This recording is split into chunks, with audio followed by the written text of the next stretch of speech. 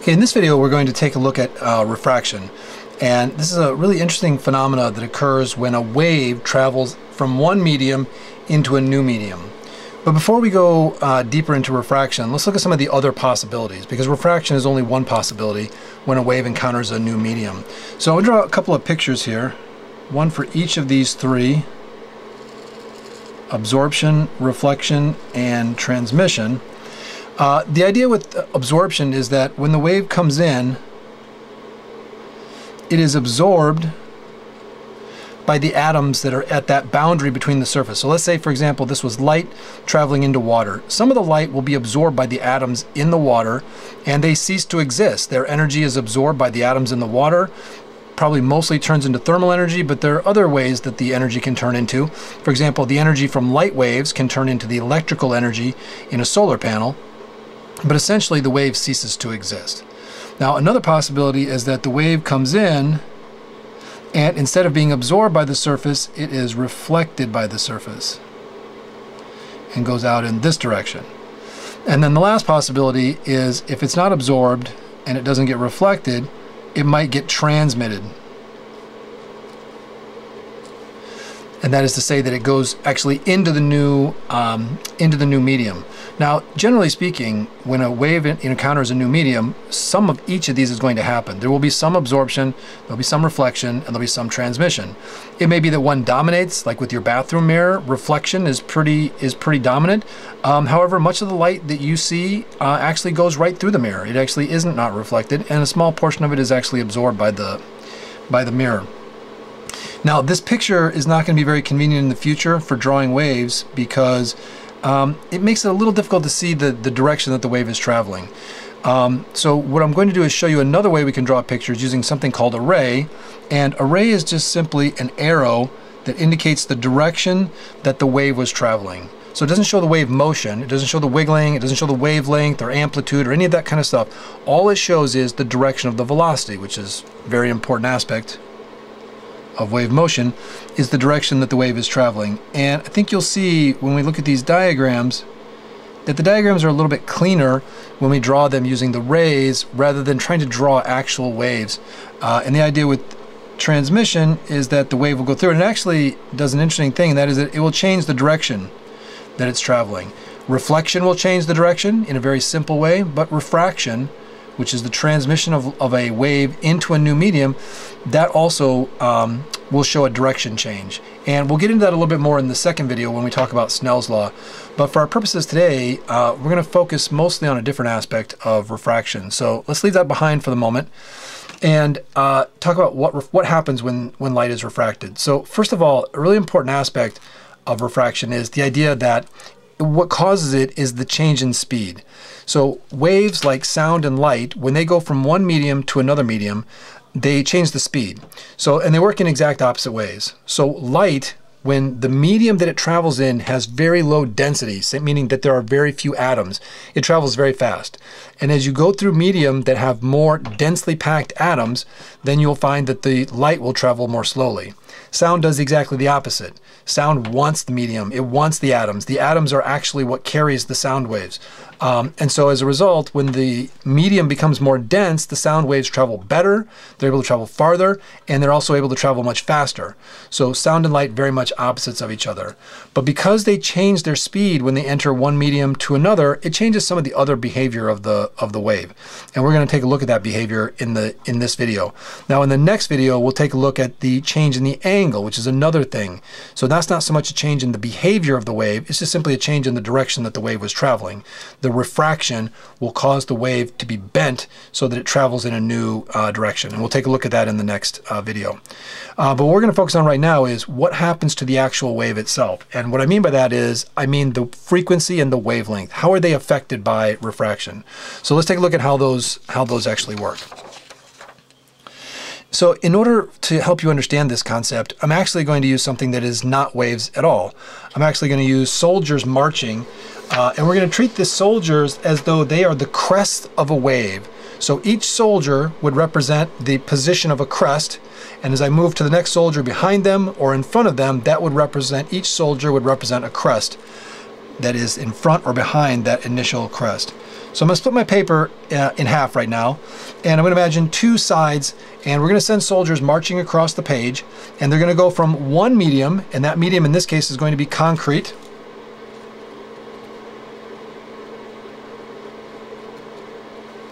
And the soldiers are going to march across, and they're going to run to the end of the concrete, and it's going to smoothly transition into sand.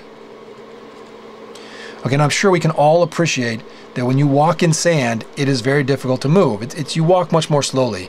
Even if you run in sand, it's not as fast as you would be able to run if you were running in concrete. So for our purposes, we're going to assume that the concrete means that the soldiers will travel very fast, and in the sand, the soldiers will travel very slow. And I would like to do more than just give them fast and slow. I'd like to put some numbers on this so that it'll make it a little bit more concrete for you to understand.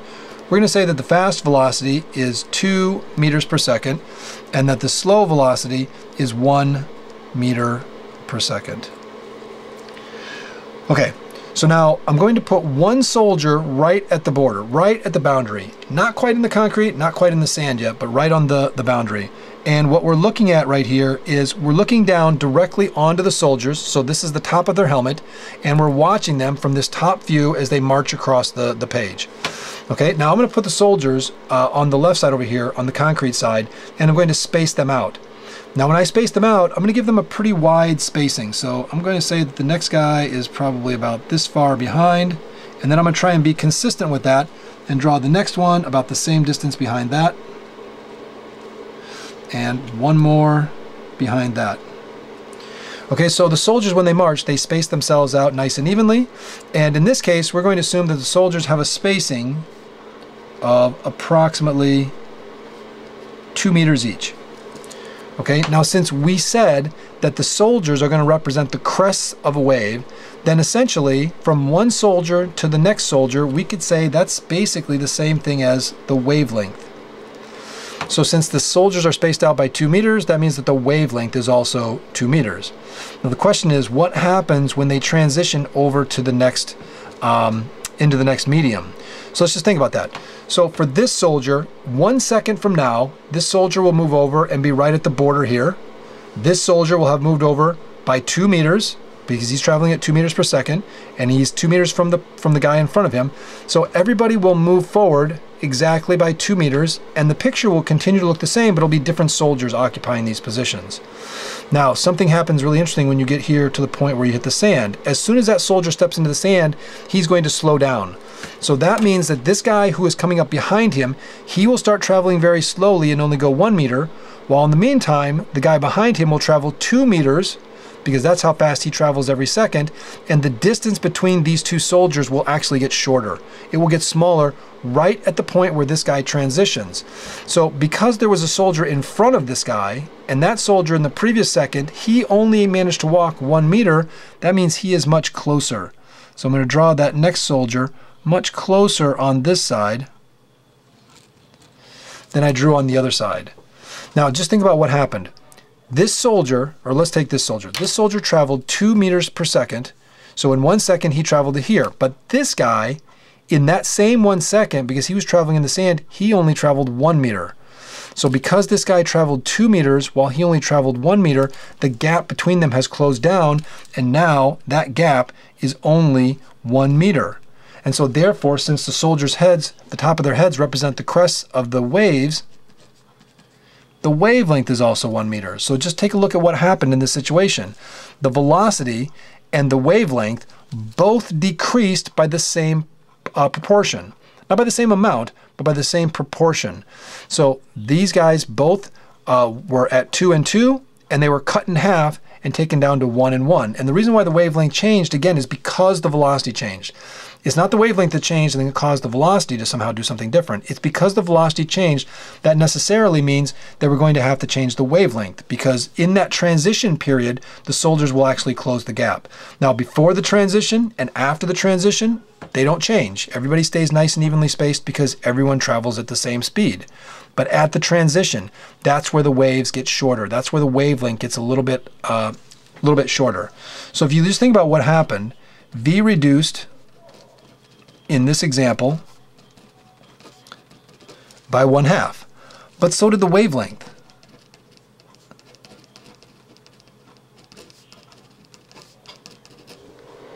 So now the question is, what about the remaining important wave property, the frequency of the waves? Were the frequency of the waves impacted by this? So let's just think about what the equation says should have happened.